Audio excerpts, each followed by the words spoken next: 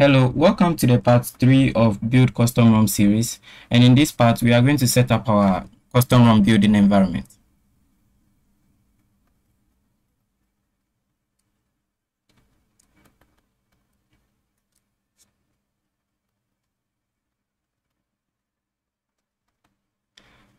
Now, if you are a ROM developer, you have to be quite familiar with GitHub commands, and then a little bit of code editing, and you have to know a little bit of Linux commands as well.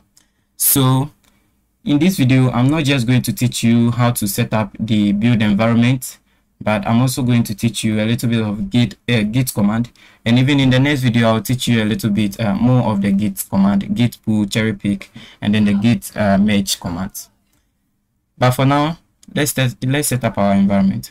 So to do that, you need to open your terminal, and if you open your terminal in your Ubuntu shell, the Ubuntu SSH shell you have made, you have to type this command. You have to make sure git is installed. So I want to be in the sudo su form, so let me just do sudo su to go into super user, right?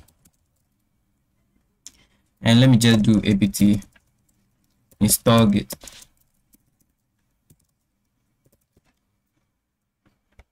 All right, git is already installed in the system. So now let's begin setting up our environment. To set up our environment, there's a script that a guy created. Thanks to Akin Haran for creating this script onto GitHub a long time ago. Well, this script is a little bit outdated today, so we are going to edit the script and then change the things that has been outdated to the new ones, and then we'll install the script. Well, setting up the environment can take a little bit of stress, but it's easy after all. Okay, now search Akin Haran. I don't know how to mention this. So script. Now just click on it and then click on code.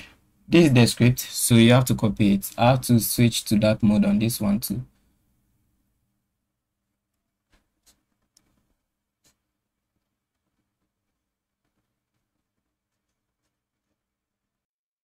Okay, now you have copied it. Just go into the right directory. So I just want to put it in this my home directory. For that reason, you just have to do git clone, then the git URL that we copied.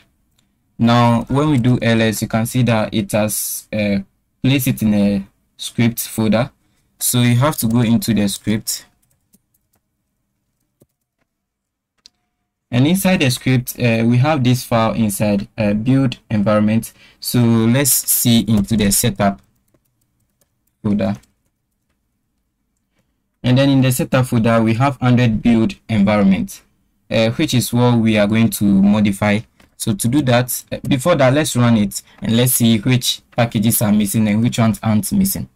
So to run it, just do this, put a full stop and then / and then the setup, and then Android, this one, hit on enter. Now it's going to install some tools. It will install the tool and then set up the tool for us to just keep moving on. And when some of the packages are missing, we just have to run those installation scripts. We have to look for the latest one and then do the configuration for it. Well, if you run it and everything goes smooth, then I think it's easy. You just don't have to do anything else again. You are just good to go. You just have to update the Clang, and then we can just begin building the environment. I'm going to let this run. When it finishes, then I'll unpause the video. The installation is done successfully. The setting up of environment is done successfully. So now let's check our Clang version to see the current version is in. All right, cool. This version is good to go. So in case some of the package appear to be missing, what you have to do is to copy that name of the package and then make sure that you search it by using the apt search, then the package name. You understand? So let's say I've been having error with this package called libcases 5, right? So it searched it but I couldn't see it, but it's libn cases 5.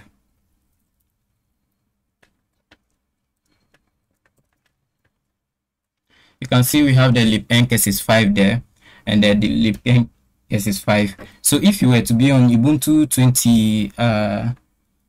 3 or 24, it might be libn cases 6 instead of cases 5. Okay, so to be able to identify the specific package and the name, just search the package name, which is the libn cases, and you see all the packages that are available for it. You can see that we have the libn cases 6 even there, and then we have the others there, you understand? So if in case the package appear to be missing, just look for the right name and then install them. The system will identify automatically, and then you are going to move on with that. Well, in the next video, I'll be teaching a little bit of git commands. So you learn GitHub, so that in case you need it throughout the course, because we are going to be using Git a lot, we are going to be depending on it.